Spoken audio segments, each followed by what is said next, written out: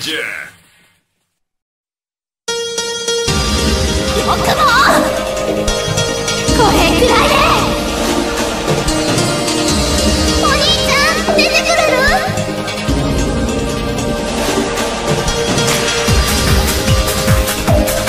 まったく失礼な。おいしい。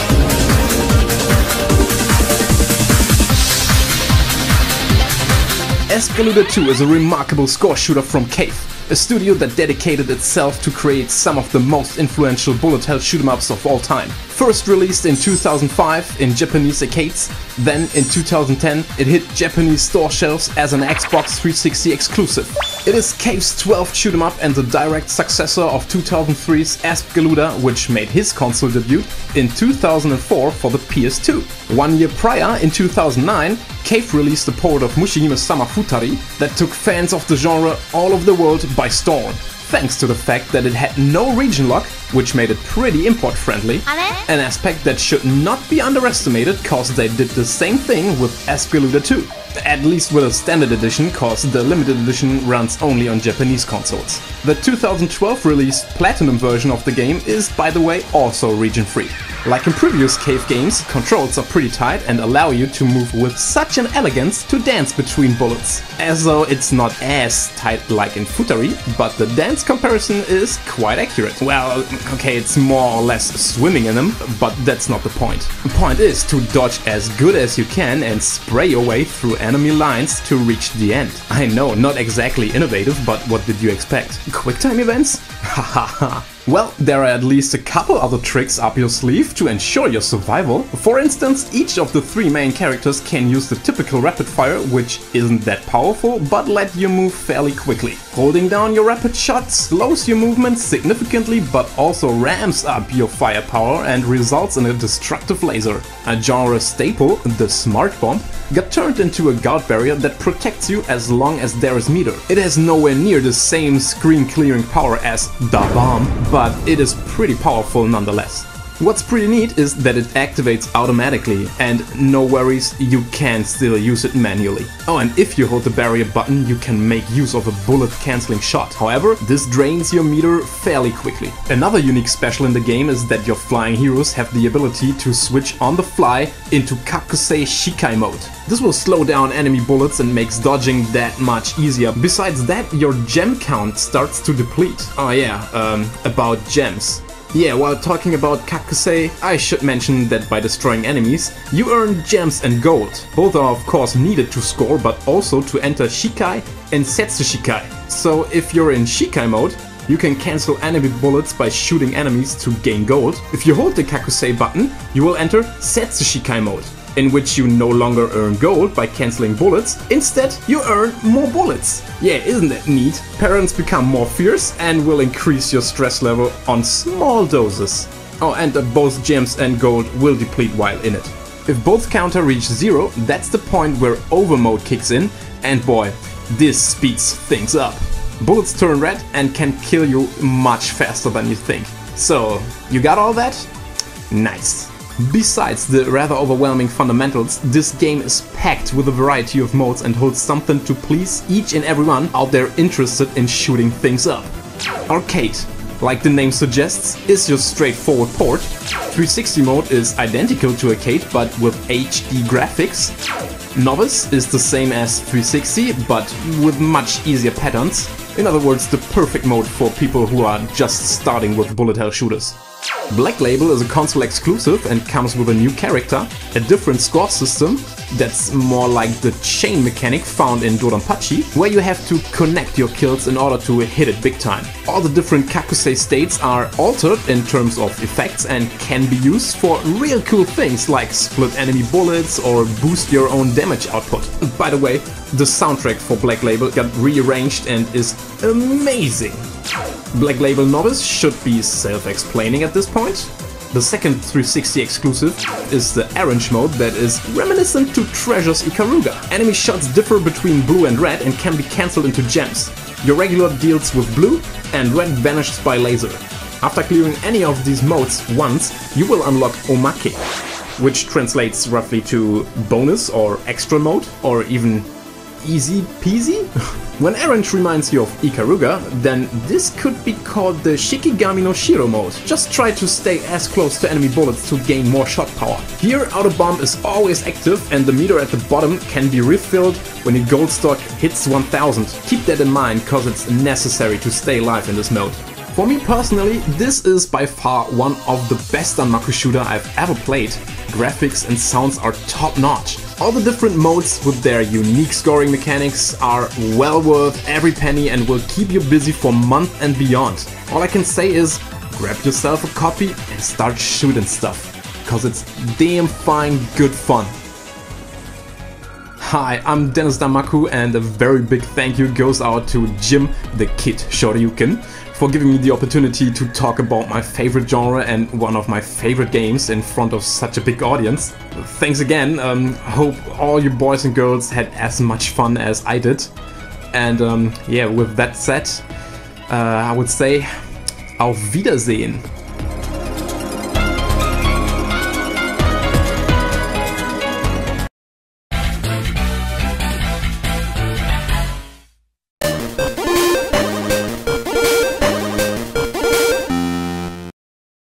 Online console gaming has come a long way since its inception. My first experience was with one of my favourite games and one of my favourite systems. ChuChu Rocket, developed by Sonic Team for the Sega Dreamcast, is part multiplayer game, part puzzle game, and don't really ask me why I have two copies, I just kinda do. A free game to those in Europe who managed to log into the Dream Arena and actually snag a copy, it's a great example of a simple game that's incredibly fun to play. Whether you're playing singly or in multiplayer, the aim is generally the same. Get the mice into your coloured rocket and make sure to keep the cats away. You place arrows on the map that guide the mice in the direction you want them to go. When a ChuChu hits a wall, they always turn right, so you can use that to your advantage. Control-wise, you just use the analog stick to move around and then the face buttons to actually place down the arrows. This might be a little bit harder to do. In multiplayer games, the action is fast and frantic, with players trying to escort ChuChus towards their rocket, while simultaneously steering cats towards their opponents. There are also special ChuChus, one that grants 50 upon capturing it, and another that spins a reel with effects like Mouse Mania and Cat Mania, slowdown, and even swapping positions. The game can quickly go from you dominating to everyone ganging up on you and the tables being flipped. The same can be said though when it happens to one of the computers or a fellow player, so it is even. If you don't want to deal with the pace of multiplayer, then there is also 100 puzzle levels to tackle, as well as downloadable ones. These start off easy enough, but later puzzles definitely ramp up the difficulty.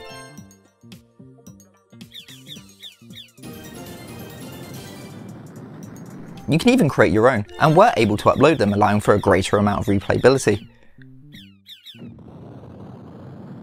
Graphically, the bright colours, cute characters and simple design might turn away a few people, but to me it actually adds to the charm. The music is catchy, though there isn't that many different tracks. The voice clips, while funny at first, can get a little bit grating though when there's multiple effects happening on a match. The online was great when it was up back in the day. It played as well as the offline, save for the occasional lag spike, and it was hilarious to go on with 3 players on the same console versus one lonely player online and harass them. Since its release, Sega's ported and updated the game a few times, with the newest version coming to Apple Arcade for some reason rather than absolutely any other platform. It's a great game to still pick up and play, either by yourself or with friends. Whether you owned it back in the day or whether you're looking to pick it up now, it's still relatively cheap, so it should be a game that everyone has in their Dreamcast collection. Anyways, I've been Tom from Victory Pros Gaming, thank you for watching, and thanks to Jim from KidShoryuken for giving me the opportunity to get this game out there. I cover quite a few things, ranging from games in my collection that I built up over the years to even stuff like Gunpla. I sometimes stream speedrunning as well, ranging from games like Resident Evil 2 and Mega Man's to even things like Dark Souls with mods. So if any of that sounds interesting to you, then please head over to my channel, check out all the usual social links that need to be said. They'll be somewhere, you can just check one of them. And once again, thank you to Jim from KidShoryuken for giving us this opportunity. If I could buy you a beer, I would, but I don't think I'm allowed to post one at the moment to you. So that's it for me. Thanks for watching and have a great gaming day.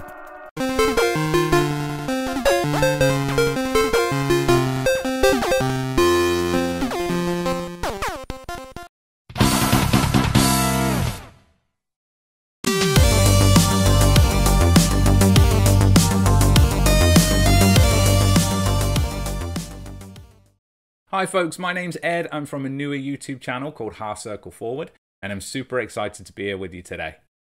A big thanks to KidShoryuken for inviting me along, and today we're going to be taking a look at one of Capcom's lesser known titles, one I had an absolute blast with and one of my favourite racing games of all time. That game is Auto Modelista on the GameCube. Capcom. Hot on the heels of Capcom vs SNK Pro, Capcom's production studio 1 stepped out of its comfort zone to produce a racing game, Auto Modelista. After an initially lackluster Japanese release on the PlayStation 2, the game received an overhaul and ports to the Xbox and GameCube, as well as a Japanese re-release as Auto Modelista US Tuned. Auto Modelista is Capcom's unique take on the insanely popular arcade racing genre, with highly stylized cel-shaded graphics and over-the-top soundtrack, clearly drawing heavy inspiration from Initial D.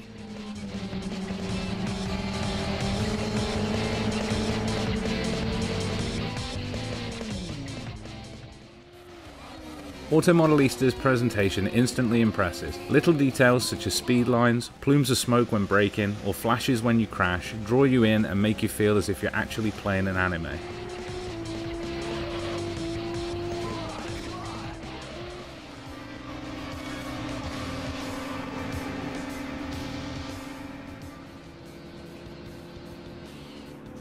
Paired with the over-eager announcer, Capcom's design choices make a bold statement and give the game a truly Capcom feel.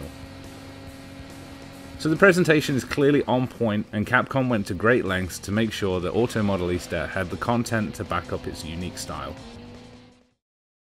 With a roster of just under 70 cars from some of the world's largest auto manufacturers, 9 real-world tracks and 2 game modes, Auto Modelista offers plenty to keep you occupied.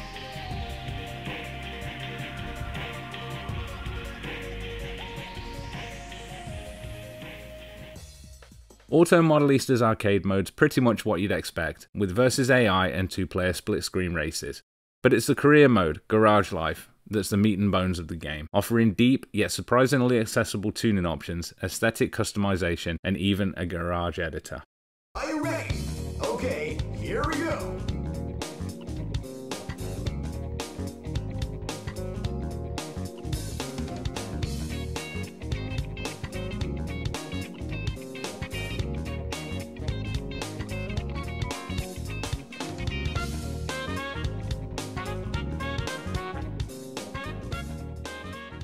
Races are set up in levels, each offering a variety of racing styles. Street, track, and downhill races keep the game fresh and interesting and offer a wide appeal. Win each series of races and progress to the next level, unlocking rewards as you go. The largest point of contention when Auto Modelista first released was the game's handling. If I have one criticism of the game, it's that starting out the cars seem floaty and unpredictable, which will likely turn some people off. But if you're willing to put in some time and delve into the tuning options, any of the cars can be set up to handle beautifully. Overall, Capcom delivers a well-presented and unique racing experience, offering deep tuning options and robust career mode that I absolutely adore.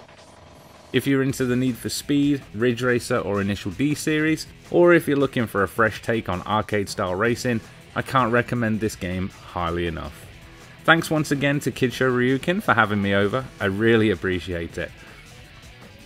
I hope you've enjoyed watching the video as much as I've enjoyed making it, and if you have, I'd love it if you'd swing by the channel and say hi. It is early days, but there's a whole lot in the works.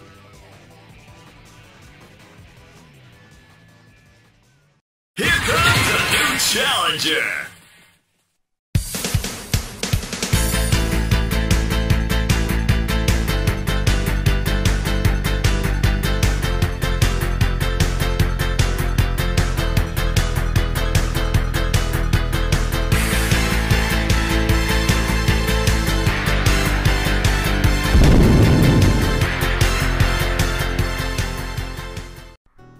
Radical Reggie here, and today's import game of the week is Panzer Bandit for the PlayStation 1 system.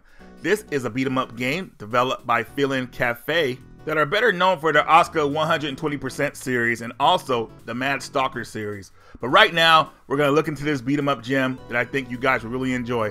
Let's listen to a little intro music, shall we?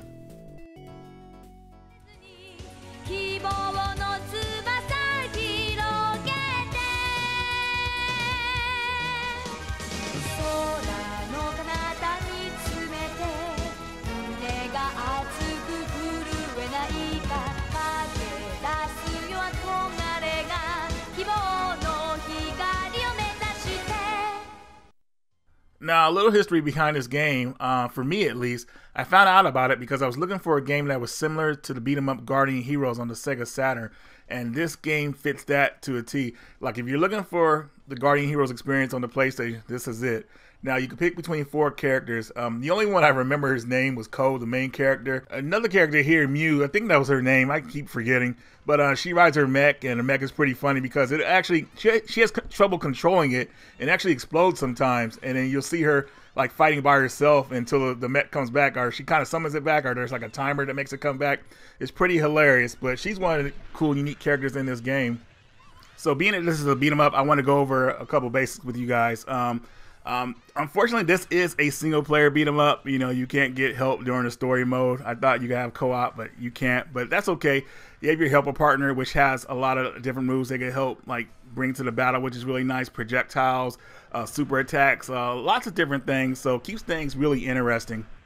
Also, you could jump into the background and back into the foreground, which is really nice. You know, helps, you know, keep things, well, you could try to keep track of things because things get really crazy in this game, which is really nice. And when I say crazy, I mean crazy in a good way because there's a lot of animation going on the screen. And that's another thing I want to bring up. They did a good job porting it to the PlayStation because 2D games are somewhat hard to do on the PlayStation unless done properly. And what they did, I believe they sacrificed is where the enemies look the same, but there's different variations of them. So that would kind of help with the smoother animations, I would think, or having a lot of things on the screen going on.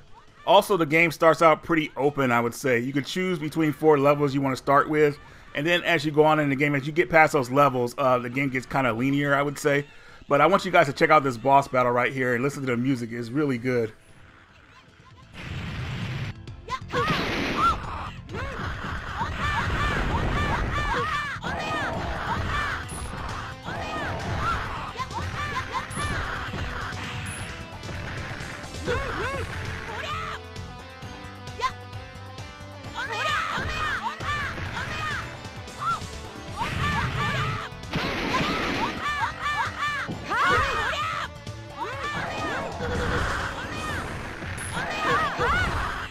One thing I really like about a beat-em-up game is good boss battles, and this game definitely delivers on that end.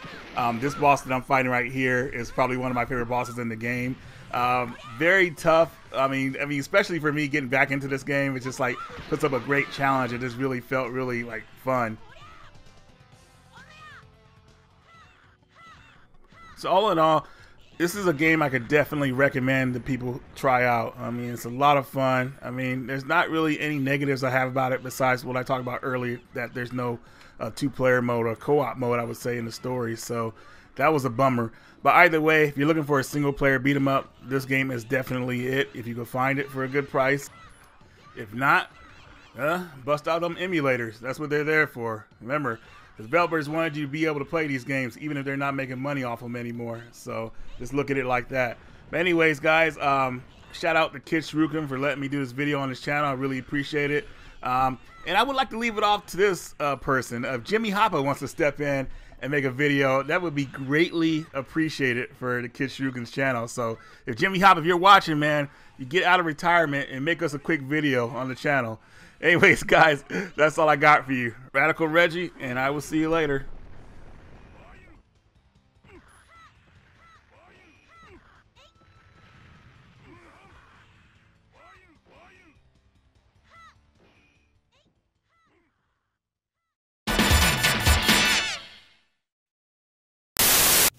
Hi folks, I'm Joe, and I host a show here on YouTube called Same Name, Different Game, where I typically talk about different ports or versions of a video game. And I just want to thank Jim for putting me on his guest host roster for KidShoryuken. So let's talk about a Genesis shoot 'em up. This could just as easily be one of Jim's import games of the day, since Glaylancer, or perhaps more appropriately, Advanced Busterhawk Glaylancer, was relegated to Japan-only status. This is truly a bummer, because while the Genesis has a stacked roster of shoot-em-ups, this is one of the best. Rivaled perhaps only by the best of Technosoft and Compile on the platform, Advanced Busterhawk Glaylancer is the product of developer and publisher Messiah, the same folks behind Cybernator on the Super NES, as well as the very weird Cho Aniki series of shooters and the Langrisser series of strategy games. This game sees the player step into the shoes of Lucia Cabrock, a pilot out to save her father, an admiral who apparently disappeared into some kind of space warp because evil aliens or whatever. I mean, it's a shoot 'em up. How much story do you really expect? Still, it is pretty cool to see a lady piloting the ship in a game from this era. Ultimately though, a shooter relies on the gameplay. So how does the game play? It's honestly everything you want from a horizontal shooter. Cool and varied power-ups, interesting levels, fun boss encounters, and an awesome, unique ship design. The advanced Buster Hawk Glaylancer is apparently a prototype ship that Lucia steals to save her father, and it's the most radical ship in the fleet because of course it is. It's able to hold 2 gun pods at a time using a special weapon. In practice, this means each special weapon pickup, at least for the first 2 on each life, is both a pod and a power-up, meaning you don't have to pick up the pods separately, as in many shooters like Konami's Salamander. There are a total of 7 different types of gun pods, from the twin shot, which is basically the same as the ship's gun, to the saber, which is, yeah, a giant lightsaber, to my personal favorite, the burner, a giant flamethrower. But while the varied armaments are cool, it isn't where the game truly becomes unique. Upon starting a game, you get to choose the behavior of your pods, with 7 choices. For beginners, I recommend the search option, which causes the pods to aim automatically. But for me, normal is ultimately best, allowing you to aim the pods with the D-pad and hold the C button to lock them in place. But other settings like the shadow, which emulates the options from Gradius, are cool too, and worth playing with depending on your preference of weapon and playstyle. Glaylancer has some gorgeous environments, though the first stage's asteroid field does make it a little hard to see enemy projectiles. It's also got some great music. It's not Streets of Rage or anything, but it's the kind of shoot 'em up music that gets you pumped at the right times and sets a proper atmosphere at others. Now unfortunately, this game carries a high cost these days, so you may have to do what I did and load it up on your favorite flash cart. But rest assured, if you're a shoot 'em up fan and haven't played this one, you'll dig it.